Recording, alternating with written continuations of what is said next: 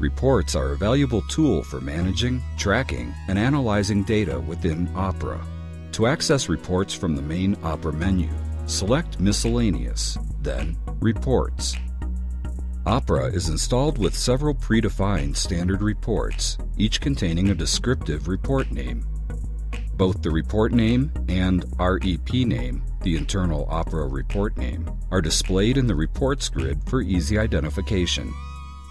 To search for a particular report, enter either the report name or the REP name and select Search. If you choose fax/email, the Print to File checkbox is automatically chosen as well, and a new file format field appears.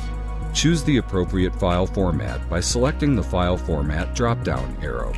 The ability to fax or email may or may not be available depending upon your property's configuration. When selecting either delimited or delimited data as the file format, you will be prompted to select the field delimiter character you wish to use, such as a comma or tab. The current printer field displays the default printer for reports that is set up for your workstation. Select a different printer from the drop-down list if you are going to be printing your report and would like to send the report to another printer. When you highlight a report and select OK, a report options screen will appear in most cases. The report options screen exists to allow you an opportunity to filter the way data shows on the report. After you have chosen your report options, select the appropriate method of delivery of the report.